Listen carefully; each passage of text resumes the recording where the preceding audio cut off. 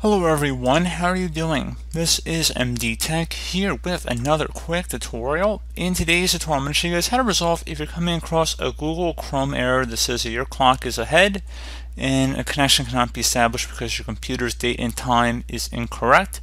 So in order to fix this, close out of here. Check and see if your date and time settings are correct in the system tray down here in the bottom right corner of your taskbar. If not, go ahead and right click on them and select adjust date and time. You might need to set time automatically if it's turned off, so go ahead and just change that to automatic, and that might be able to fix the problem. Make sure your time zone's correct as well down here, and if you need to sync now, select that, and that should sync up your time as well. Close out of here.